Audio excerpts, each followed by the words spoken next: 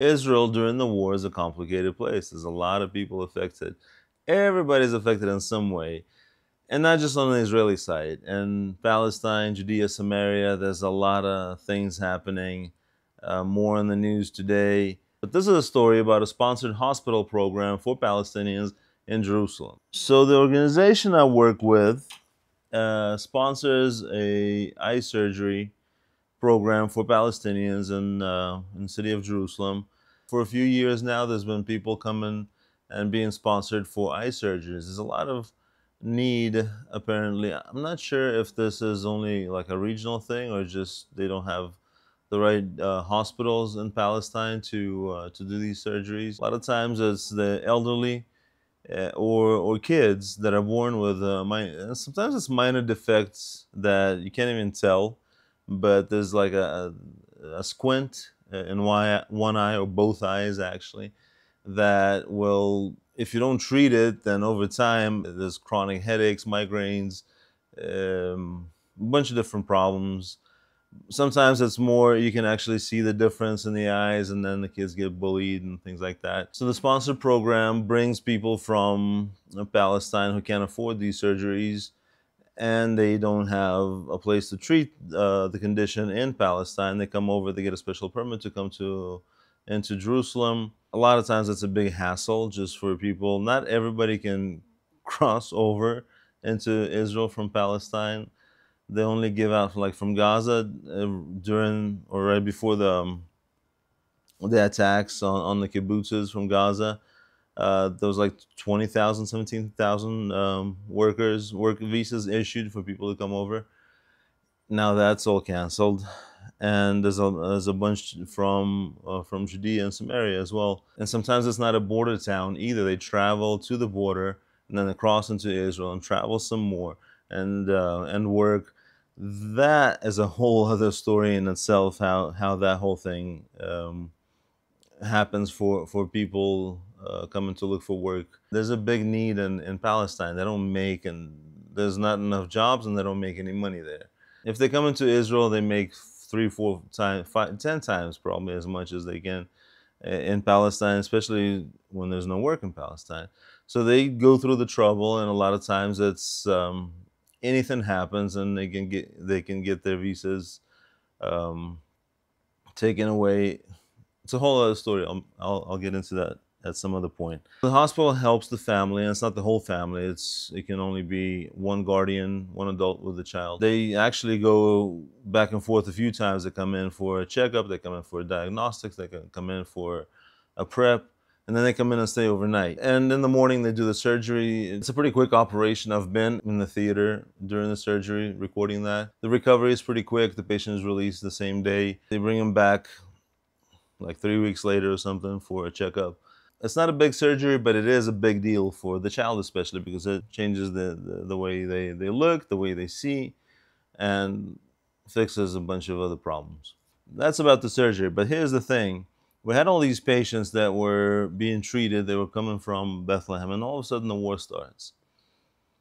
And they can no longer cross into Israel because it's a security threat. All the visas are canceled, all the traffic back and forth stops, and basically they're stuck. And all these people that were on the list to get treated now have to wait. And waiting an extra year for a child with a condition like that can really deteriorate things. So basically, a couple of weeks ago, we started again. We had two surgeries.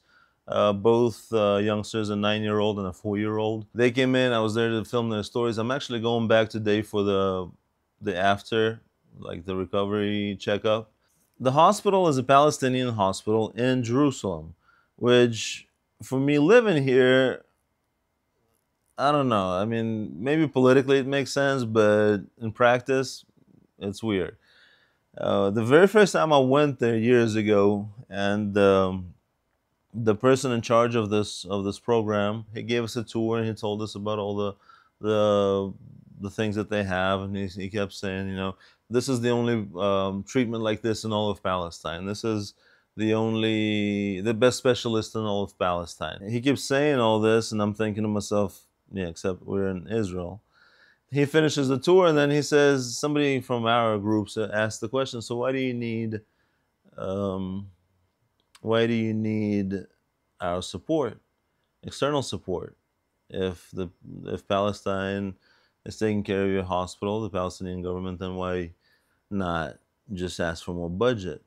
So he says you can't expect a government that's based 80% on hatred to take care of its people.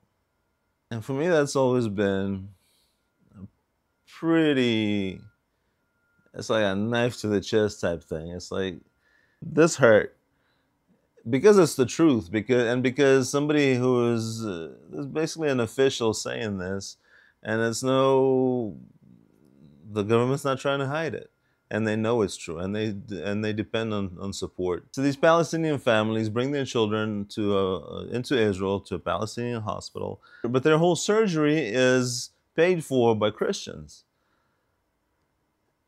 And it's always an interesting dynamic talking to these people. Not that I can talk, I don't speak Arabic. We have a person working with us who's in charge of Arabic, the Arabic sector, and she's actually a Christian Arab. That's a whole other story. There's a lot of Christian Arabs around Israel, if you didn't know. Well, we can get into that at some other point. But she translates, and it's always good. But like this last family with a little one, with a 4-year-old, because the 9-year-old's mother is actually Christian and lives in a Christian area there in Bethlehem.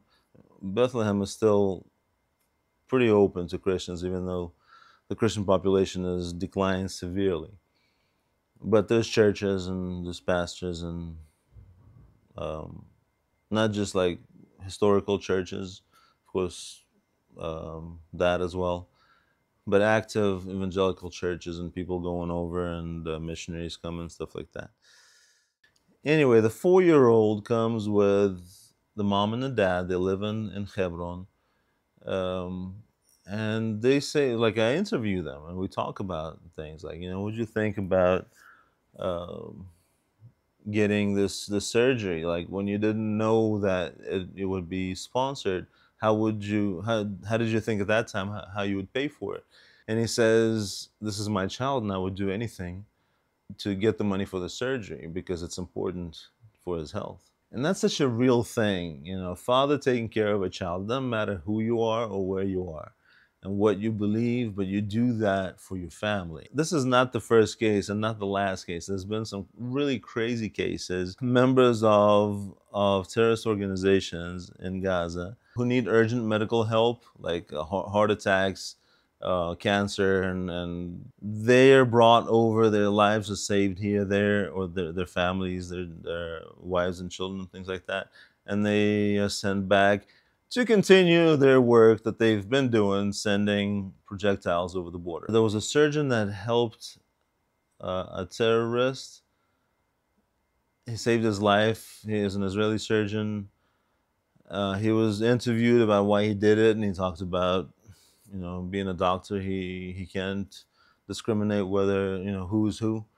He saved his life, sent the guy back, and the surgeon's son or family member actually died in this war. There's crazy stories about Israeli medics helping Palestinians, and this is one of them. So I'm interviewing the 4-year-old's father about the situation. He says, and I asked him, do you know that this is a Christian organization that's paying for this?